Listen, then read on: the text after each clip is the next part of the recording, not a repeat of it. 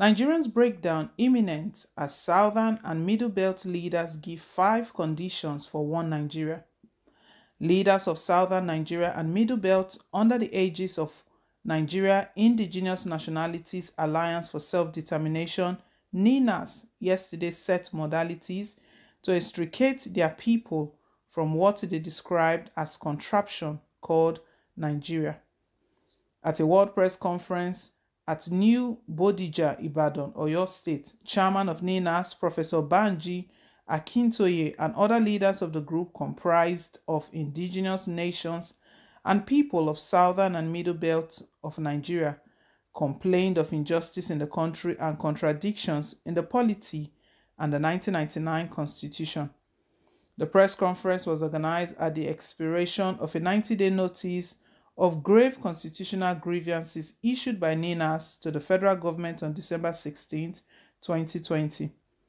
Other leaders of the group who participated in the event include Tony Nandi Secretary, Professor Mayowa Ogenedegbe, and Chief Sunday Adeyemo, also known as Sunday Igboho.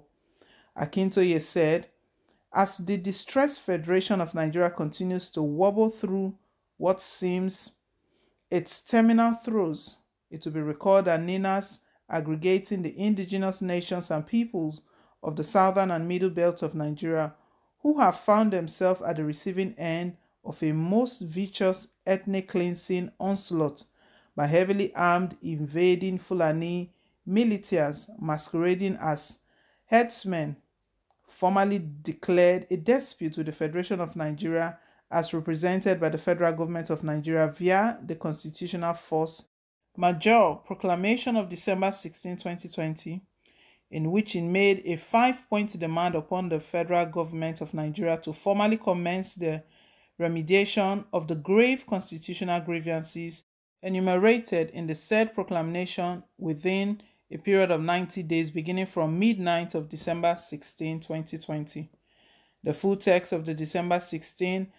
proclamation was published unedited as an advertorial in the January 20, 2021 edition of The Guardian on pages 38, 39, 40, and 41. Hard copies of the proclamation were also dispatched to the President of Nigeria, Secretary to the Government of the Federation, President of the Senate, Speaker of the House of Representatives,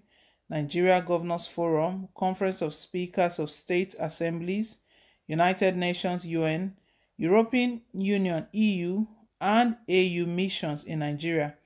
ambassadors of United States, China, Russia, France, Germany, Belgium, and Japan to Nigeria, High Commissioners of the United Kingdom and Australia to Nigeria, ECOWAS Secretariat, and other stakeholders, institutions.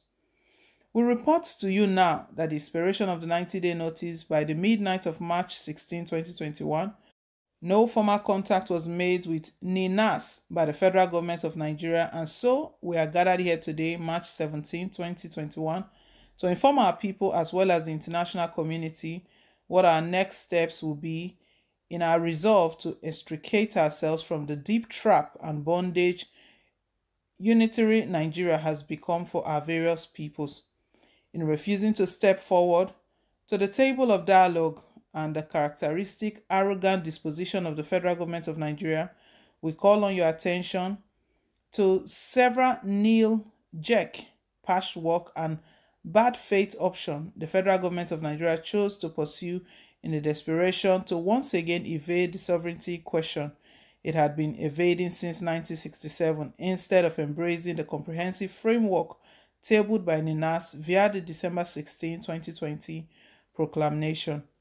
Akintoye said NINAS interpreted the attempt to railroad the resolution of the grave constitutional grievances to the National Assembly as a clear evasion of the fundamental sovereignty question relating to the deep distortions in our unity agreement, which must now be engaged by the constituent components of Nigeria, whose sovereignties are currently hijacked and confiscated by the Nigerian state via the fraudulent 1999 Constitution. According to Akintoye, this interpretation stems from the fact that the National Assembly, which itself is a product of that Constitution, had a few months ago acknowledged that it had no constitution-making powers, as the powers vest exclusively in the constituent component nationalities of Nigeria as an incident of their sovereignty. Nana said it will amount to treason for the National Assembly or the executive arm of government to continue to usurp the sovereignty of the people of Nigeria confiscated by the fraudulent 1999 Constitution, which is already repudiated and rejected by the people of Nigeria, especially in the alliance territories as represented by NINAS. The NINAS chairman said, "In the invocation of our long-suppressed collective sovereignties, we hereby proclaim a constitutional force majeure effective from midnight of 16th of December 2020 with a 90-day notice to the government of the Federation of Nigeria, Security Council of the United Nations, the government of the United States of America, European Union, as well as the international community, of the intention of the people of the alliance territories to reconsider our continued allegiance to the disputed 1999 Constitution as well as the unitary union of death, attrition, and backwardness it foist on us." NINAS therefore demanded 1. That the federal government should formally announce and acknowledge the constitutional grievances and sovereignty dispute declared by the people of the South and Middle Belt. 2. A formal commitment by the federal government to wholesale decommissioning and jettisoning of the 1999 Constitution as the basis of the Federation of Nigeria, as was done by the government of the apartheid-era South Africa in 1990, to commence the process by which the apartheid constitution of the then South Africa was eased out. Thirdly, a formal announcement by the federal government suspending further general elections under the disputed 1999 Constitution, since winners of such elections will swear to and govern by the Constitution. 4. A formal invitation to the people of the South and Middle Belt of Nigeria to work out and in place a transitionary authority which shall specify the modalities for the transitioning process,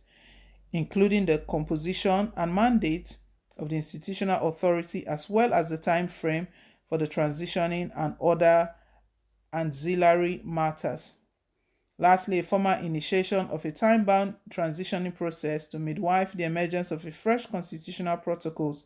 by two-stage process in which the constituent regional blocks will, at the first stage, distill and ratify their various constitutions by referendums and plebiscites, and in the second stage, negotiate the terms of federating afresh as may be dictated by the outcome of the referendum and plebiscite. Akintoye declared, "By this proclamation, let it be known to all, including international money lenders, that Nigeria is now a disputed project, and that while the constituent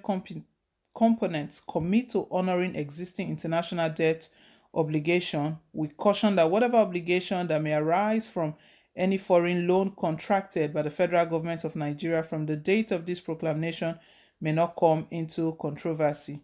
Similarly, all loans contracted by the federal government containing any clause that may cede the sovereignty of Nigeria or any part thereof in the event of repayment, default shall be disputed as illicit and in breach of the sovereignty of the federating units." We also invite politicians from the alliance territories and all political parties operating the alliance territories to take notice that the 1999 Constitution, by which the winner of any national election in Nigeria will swear and govern, is the very object of the sovereignty dispute we have just proclaimed, with a demand that the further national elections premised upon that repudiated constitution be deferred forthwith for the purpose of first reworking the damaged constitutional basis of Nigeria.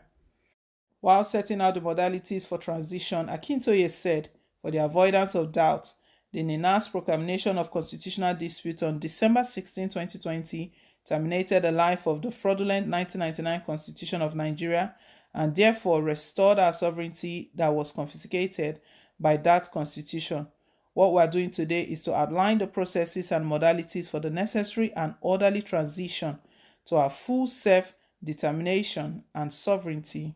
in the world. First question to ask ourselves is, how did we get here? How did we even get here? You can see very well that Nigerians' breakdown is imminent as these southern and middle belt leaders have given this demand to President Muhammadu Buhari. Anyway, guys, let's hear your take down below in the comment section. Please don't forget to like, share, and to subscribe. Also, click on that bell, press the notification bell till it turns green. God bless you. Till I come your way again with more updates. Bye.